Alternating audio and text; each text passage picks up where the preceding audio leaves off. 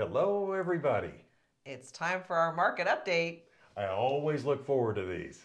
Yes, so today we're going to talk about, if you're thinking about moving, there's a huge pent-up demand in the market from the last couple of years that people have not moved that wanted to. And we just wanted to talk a little bit about that pent-up demand that all the experts say is coming in 2024. I think it is starting to arrive every single day now. It seems to be pushing forward. Everybody seems to be looking at January right now.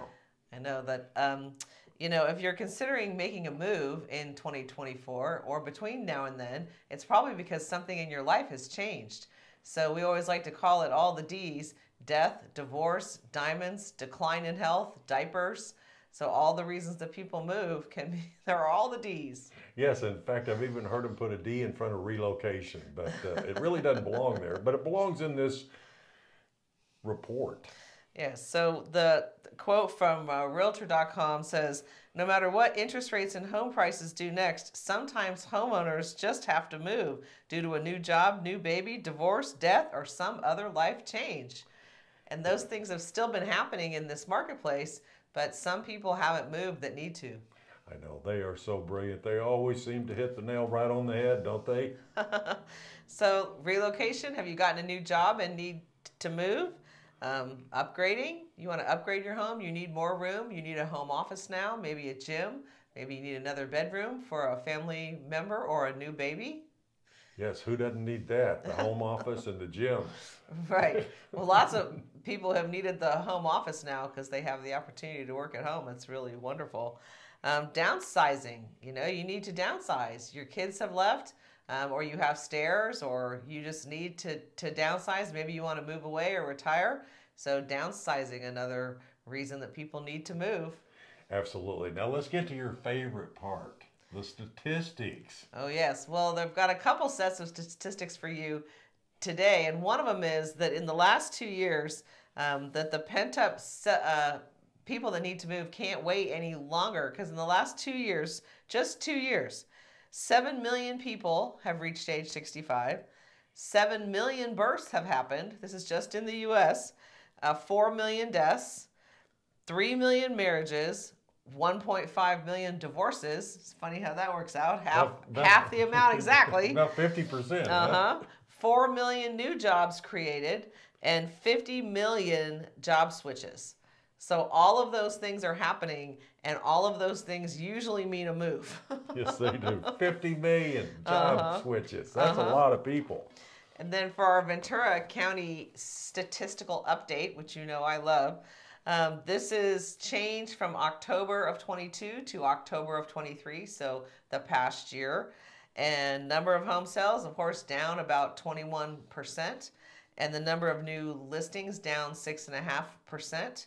Now, why are the new listings down? Or what'd you say, the sales? The sales are down and the new listings are down. But I'll tell you, the market feels like the new listings are down more than 7.5%. We have seen some inventory. We've gotten a little bit more coming on the market. And the holidays, the market tends to slow down a little bit, which is a great time to be in the market because buyers that are in the market during the holidays are serious buyers.